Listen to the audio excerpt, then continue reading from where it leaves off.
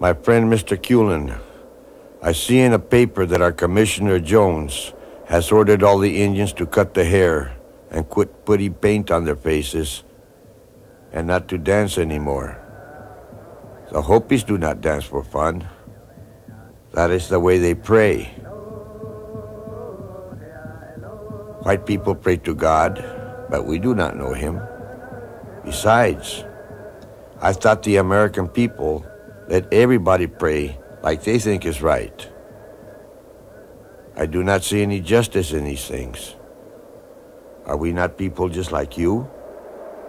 Sincerely, Luke Guanacea.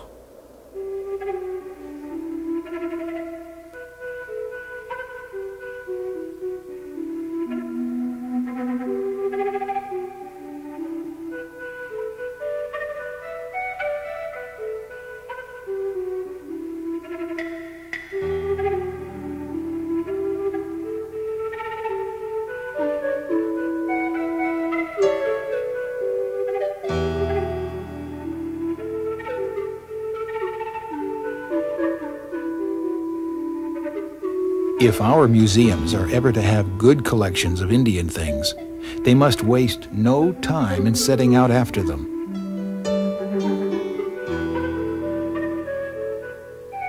For none will be left 10 years from now.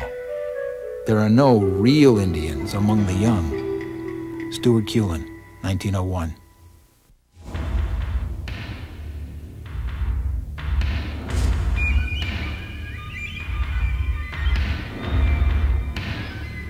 By the time Stewart Culin first arrived on the Northwest Coast in 1905, collectors had been combing the region for decades.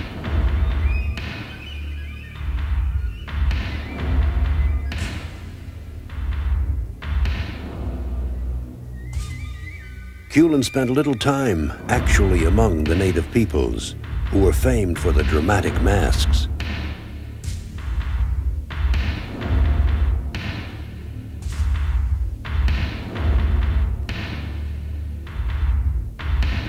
And monumental totem poles.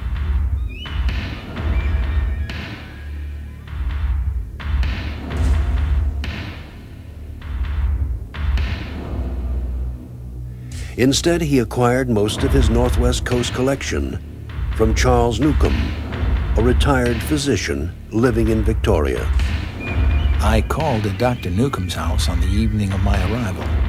My visit was an opportune one, for he was anxious to sell his collection.